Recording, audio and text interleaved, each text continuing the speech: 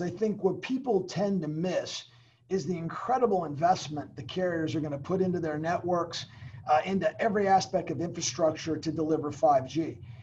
And the carriers are doing that, in my view, without a direct and simple line to a fair return. And the carriers are going to have to build on top of it. You know, I was and am fortunate to have gone through all the Gs. And I think 5G is going to be a much different G in that the focus on 5G is on use cases.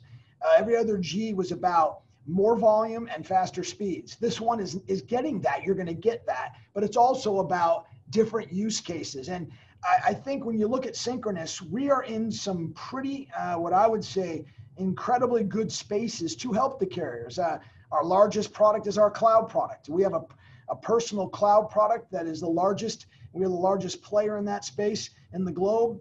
We've got great customers. Happen to have Verizon as our largest customer in that business. AT&T just launched our product in Q1. And it's a perfect example of an enhanced feature that the carrier can bring to the table with their own brand, and give customers a choice as to where they want all their content, all their videos, all their documents, et cetera, to be stored and protected. Synchronoss does this well. Our carriers are making a lot of money and great margins, and we think that's a great example of this. I'd say the second great example is the cross-carrier messaging initiative. Obviously, advanced messaging on top of RCS in the U.S.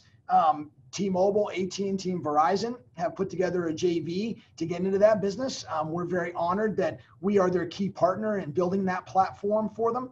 And this is another example of utilizing 5G to deliver a completely new and enhanced digital experience for customers, and really bring the carriers into a space where they have an opportunity not only to get into the A2P space, the business to consumer marketing space, but also to become a complete digital advertiser, digital brand play that the carriers have looked at in the past. And now this can bring that to them right on top of the 5G that they're building.